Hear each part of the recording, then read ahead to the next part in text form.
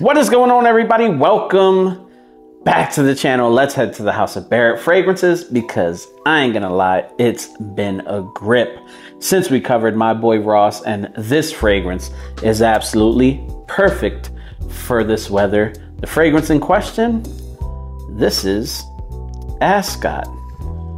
Yes, this is one of the few gold label and cap Barrett bottles that I have.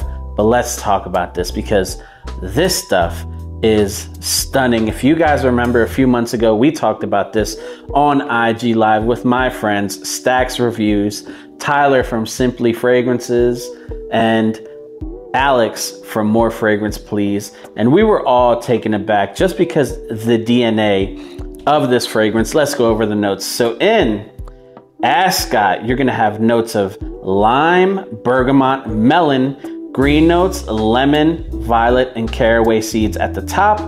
Herbal notes, pine tree, ginger, jasmine, pepper, cyclamen, and nutmeg flower in your mid.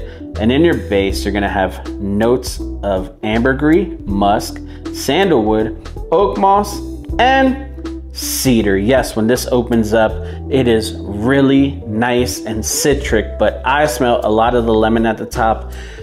And immediately you get a greenness from this. This is a very green and herbal fragrance. Now in your mid, you're gonna have a touch of flowers, and in your base is where the woods come in. Now it's really nice, masculine, kind of old school feeling, but with a very refined touch. Now, if you're into things like Creed's Erolfa or have never smelled it and have been curious of it, I check out Barrett's Ascot. I'm telling you, I showed my buddies this past weekend and it swept them off their feet. This is a winner. You guys have a blessed day.